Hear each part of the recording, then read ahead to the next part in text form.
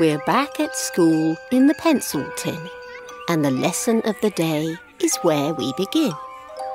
Teacher is busy teaching what learners have to learn, and learners busy learning numbers, colours, to take turns. And teacher said, "Today the tasks are group 1. Before you make a start, remember this is teamwork, and you should all take part." "A picture," said the teacher, "is what you have to do, and it can be of anything. It's really up to you."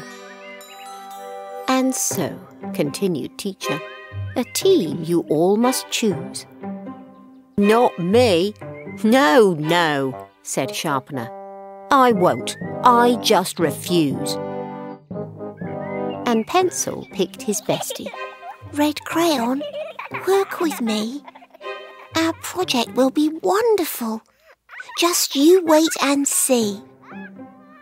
The crayons ran to Ruler.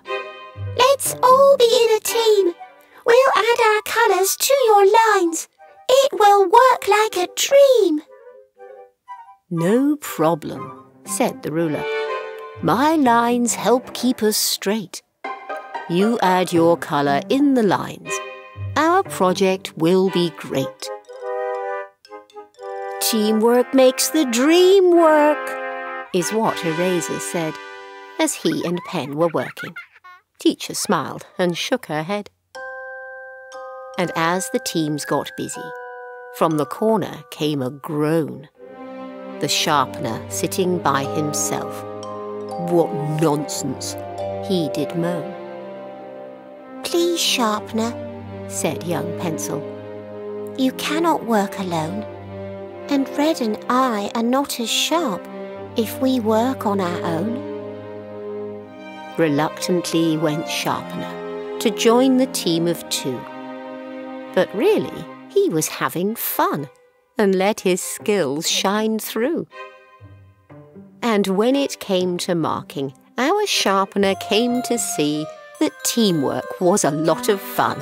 The others did agree. So when it comes to team tasks, remember it is fun to help each other hand in hand. Then all the work gets done.